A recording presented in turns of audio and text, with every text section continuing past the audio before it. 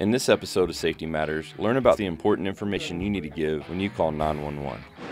Plus, find out what happens after you call 911 for an emergency. So stick around and find out why safety matters.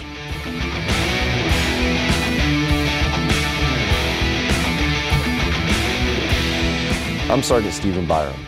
There's some important information you should give dispatch when you call 911 in an emergency. Here's Shireen Amamian to explain more. My name is Shireen Amamian, and I'm an emergency communications officer here for the city of Frisco.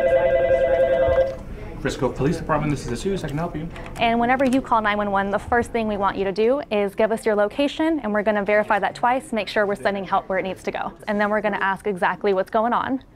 From there, we kind of know what kind of call we need to drop, whether it needs to be a medical, police call, and kind of what category. Moving on from there, we'll delve into details like if we need descriptions of a vehicle, descriptions of a person, and just kind of progress through the call that way, and then kind of go through officer safety questions. Yeah, so his truck was broken into and he thought it was stolen at that time. If any weapons are involved, because that is going to be an officer safety question, just so they know what they're walking into. We're going to ask about any drugs or alcohol usage as well, whether it was yourself or someone else involved in the situation, just so that everyone knows the kind of mindset that everyone's in walking into the situation. If something's on fire, hazardous, carbon, anything like that, we usually tell them to evacuate the situation just so we can figure out what's going on. Even if they're saying like, well, the smoke detector is going off, but I don't see any smoke or flames, we just like to get them out of the situation just in case there's something that they can't see. You can always text us. So our city is compatible with 911 text. So shoot us a text message, say help, get us your location. That's always going to be the best thing, is just tell us where you are so we at least know where to start help. I'm Fire Marshal Kelly Kiss with the Frisco Fire Department. Every day, Frisco firefighters and paramedics respond to 911 emergencies across the city. Today I have with me Captain White out of our Operations Division. Captain White, tell me what happens when we have a medical emergency in the city that we're notified of. Sure. A medical emergency is going to get you an engine and an ambulance. We're going to come dressed just like this. We're generally going to wear protective gloves and eye protection, sometimes a mask if they're super sick. If it's very critical, we're probably going to add our squad because they have additional medical training and they also carry blood products. What about if it's a motor vehicle collision, say with injuries or entrapment? Sure.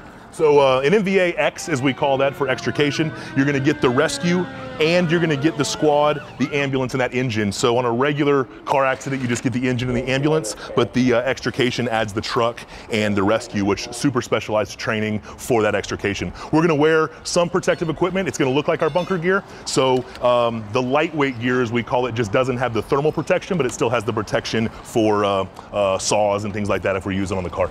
What about the unfortunate event that we have a working structure fire and we know that we've got an actual house fire or business that's on fire? Sure. You're going to get 3 engines, you're going to get a truck, you're going to get a rescue, you're going to get a couple of chiefs, you're going to get an ambulance, you'll get the squad as well. 22 to 24 people on the very first initial call. We're going to wear our entire full structural gear. So boots, pants, jacket, hood, mask, SCBA, self-contained breathing apparatus, gloves, and when we go to work, everything goes on. All of our bodies completely covered up for protection. And then we go on air, as we call it, where we hook up to our bottle and can go inside and breathe safely.